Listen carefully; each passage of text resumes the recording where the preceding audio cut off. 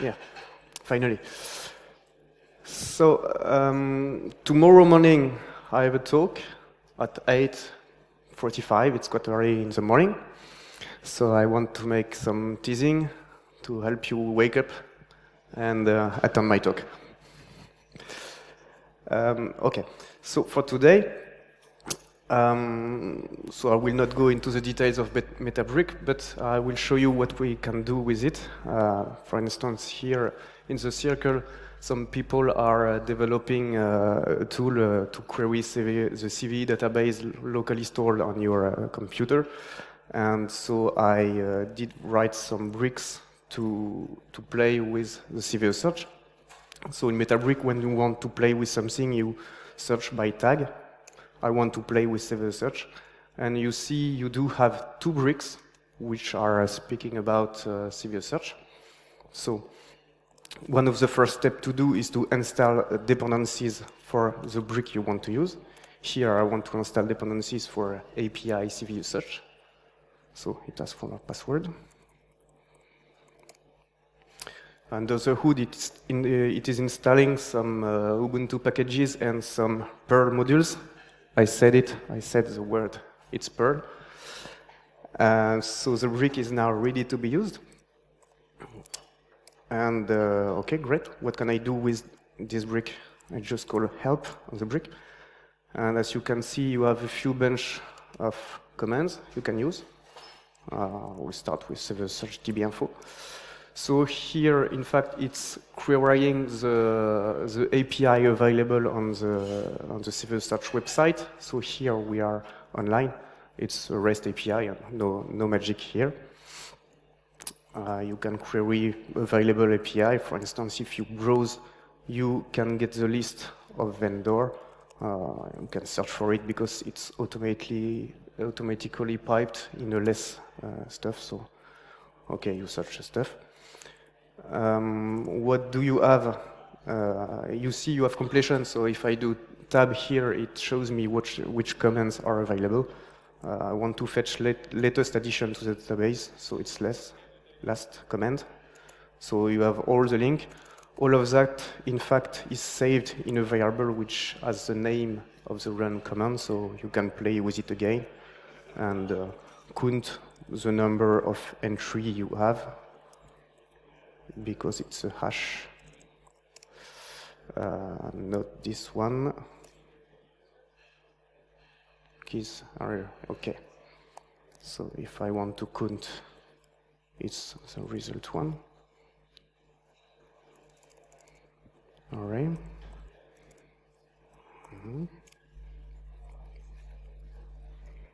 Okay, so I have to look again at my structure. It's results with the S. Okay, so I gather results. Okay, now I can count the number. Okay, so there is 30 results, but just for the demo, but as you can see, once you have a result from a command, you can play with the result of the command like it's a Python shell, but it's a Perl shell. So you have another database, another brick for CVE-Search. It's database CVE-Search. What can you do with it? Again, you have some commands you can run. One of them is install. There is a command to view the source code of a brick. Sometimes maybe you may be interested in seeing what you have inside.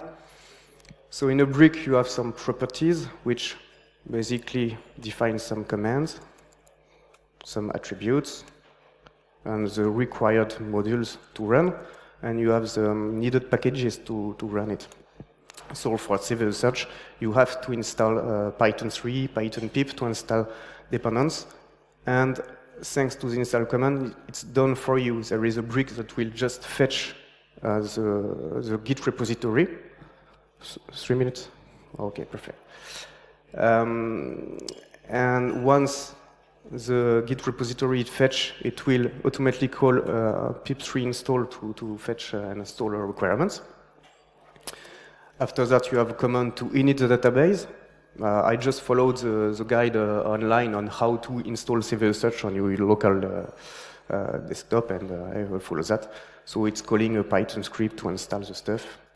You can update the database, repopulate the database, and of course perform some search.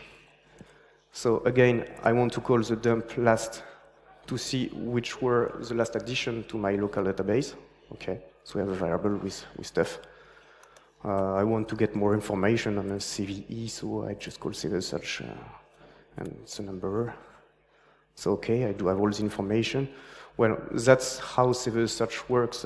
You can query your local database, so there is nothing new here. But maybe you are aware that CVE-Search stores data in a Redis or a MongoDB database. So maybe you just want to play directly with what is written in the Redis database. So you just go run. You want to list databases. It helps me, it tells me that I have to connect first. So, okay, I'm connected to the local database. I do have two databases, and I want to list all the keys of, you have to know that DB12, if you want to query it, you have to call it 12. Well, that's Redis. Now it dumps the complete content of the Redis database, so you have whatever you want. The same is true for MongoDB, for instance, because some data are stored in a MongoDB database, so you use the MongoDB stuff. What can we do? Help. You have all the help you want. Again, you want to list available databases, so I have to connect first. And you have 3 local databases. In MongoDB, your database has collections. 1 minute. Some collections, so now I want to list collection names from the CVE-DB, so I have all the collections, but I want to dump the content of a collection, so now I call another command called get database collection find all CVE-DB, and I will dump, for instance, MS. So it takes some time.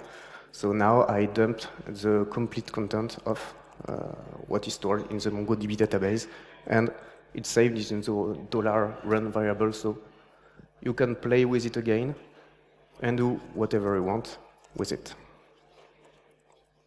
That's Metabrik tomorrow morning, 8:45. Thank you.